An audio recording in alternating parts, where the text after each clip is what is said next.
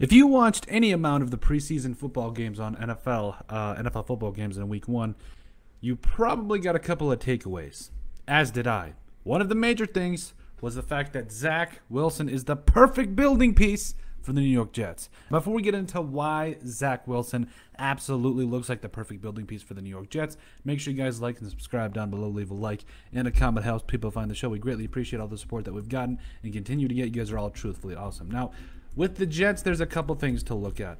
Their quarterback situation throughout the last few years. Actually, I had some love for Sam Darnold, so I can't even say that. But what I will say is, throughout the last few years, the coach and the quarterback situation didn't look like it was just going to work out. A lot of love for Darnold, but it just didn't seem like there was a lot that we could honestly go on. But after the first preseason game, we can definitely see that there is a lot to build around with Zach Wilson. And overall, Zach Wilson played pretty well. You talk about what I'm gonna be very honest here. Very modest numbers, but I mean he did not play as much as I probably would have liked. But I mean I would have liked all these quarterbacks to at least, or these rookie quarterbacks to play at least half of the game. But okay. But Zach Wilson finished 6 of 9 for 63 yards, no touchdowns, no picks. But he did a very nice job. Got him a couple first time, got him in field goal range as well.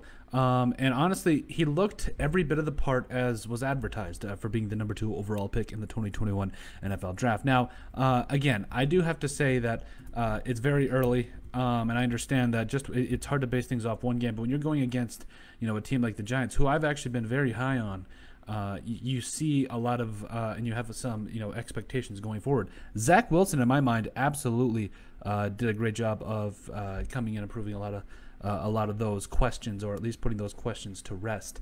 But overall, you talk about guys, and in my mind, I'm watching a lot of these and how this all unfolded, and I'm actually very excited for the Jets as a whole, because if you consider him already coming out and playing like that, there's a lot of things to be excited about.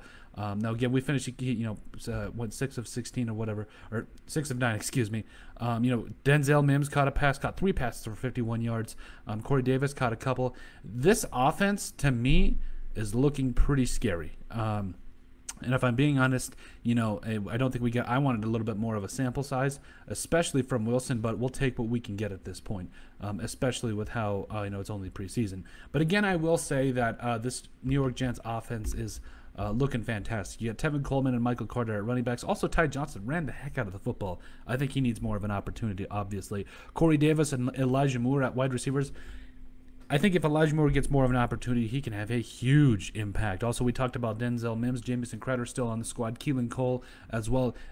Honestly, I think that Zach Wilson is the perfect building piece, and I think he's the perfect guy to deliver the ball to some of these receivers. I think that these, especially Mims and Elijah Moore, can really absolutely just come out and dominate at the NFL level. You liked what you saw from both of them.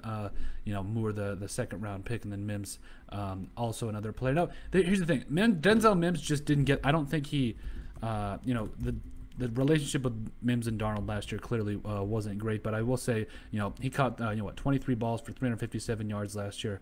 The former Baylor Bear.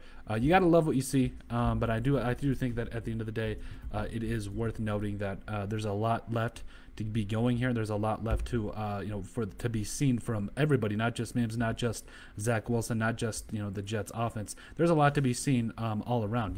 Both, by the way, former second round picks, Mims, Mims and Elijah Moore. I had a brain fart there for a second. But yes, when you consider both of these guys that both have good size, both have good speed, both that were drafted with relatively high draft picks, you're already seeing some good things from Denzel Mims. Elijah Moore, I don't think he played in the first game, but it doesn't matter. I think that what I've just seen from his tape, over 1,000 yards last year, this is going to be a squad, especially with how well Zach Wilson played. Am I the only one that noticed how well this man absolutely put the ball in the place where it needed to be? I was absolutely I was flabbergasted. I was so excited. Even some of his in a couple of articles I've seen, they called him, Aaron Rodgers type throws. Let's pump the brakes a little bit, but we can't get excited about what we saw.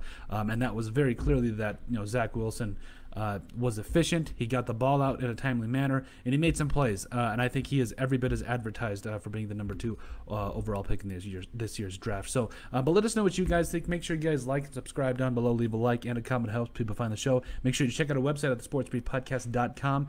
Give us a listen and a follow on iTunes, please. That would really greatly help us out.